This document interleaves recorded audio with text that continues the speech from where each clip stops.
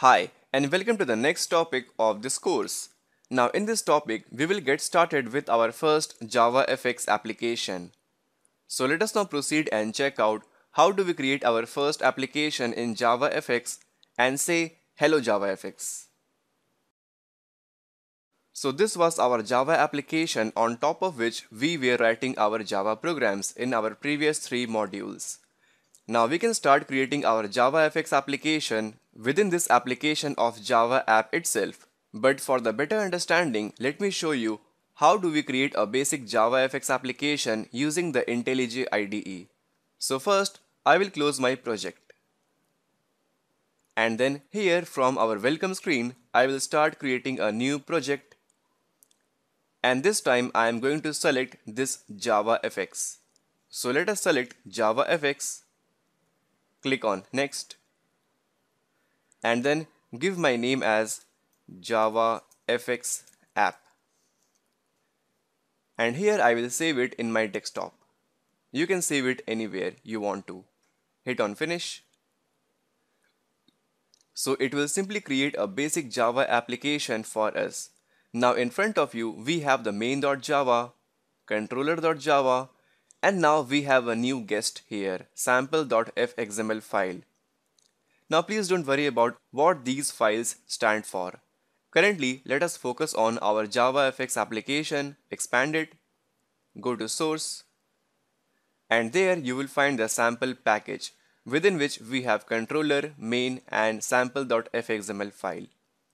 Now our first step will be to refactor our package name, because as per the convention, our package name should always be unique in the whole world.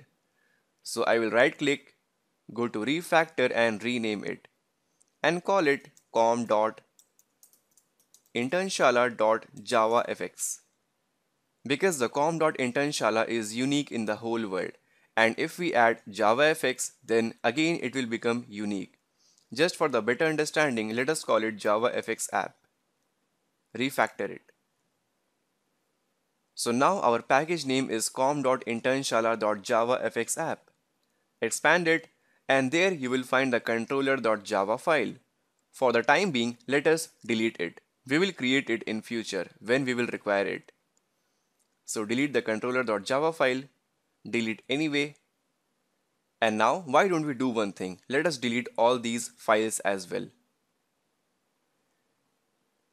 So our package is now blank. So let us start creating our first Java file. Let us go to new Java class and again let's call it my main.java this time. You can call it even main as well, but I will now call my main.java.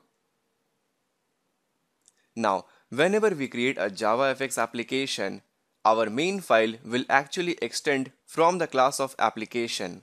So here let us use application, and now when you select application, make sure you select javafx.application.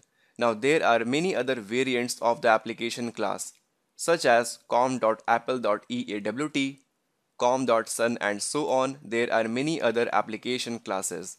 So make sure you select javafx.application.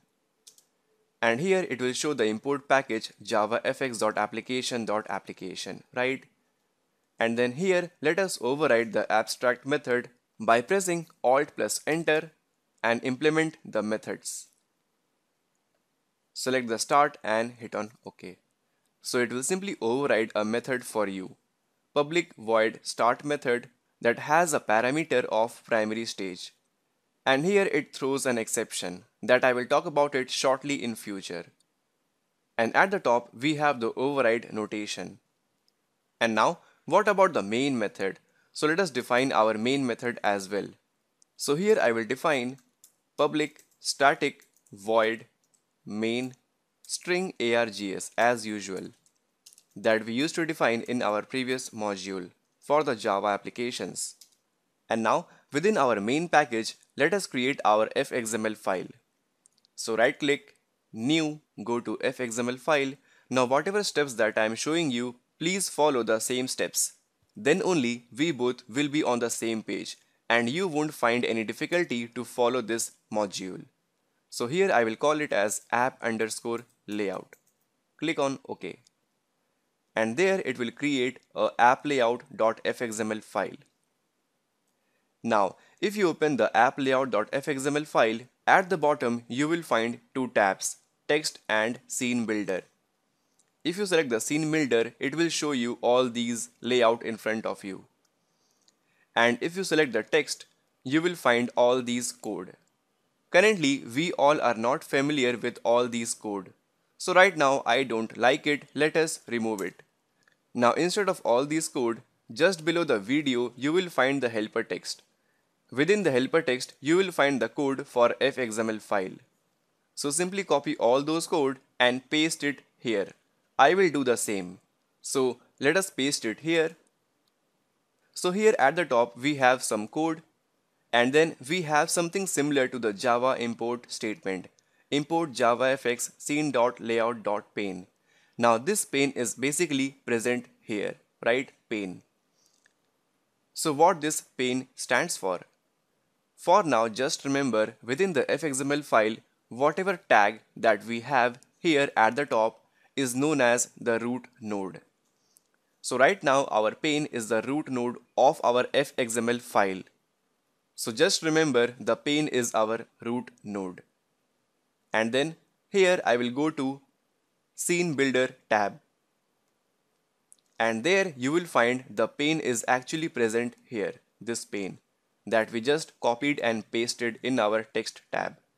So if you run the application right now, our application will look blank. Now within the scene builder you will find multiple windows. On the left hand side, it is basically known as the palette that will help you to design your application. In the center, it will show you a preview of your application, how your application will look like when you run your application. And on the right, we have another window that will help you to modify the properties of the nodes that we have defined here. And please don't worry about all these windows. This is just a basic application structure that I am talking about right now. We will deal with all these files and windows in our upcoming videos and topics. So as of now, please don't worry about anything. If you are not understanding anything, then it's okay. We will get familiar with all these things in future as well. For now, just remember this is our root node pane that we have defined it here.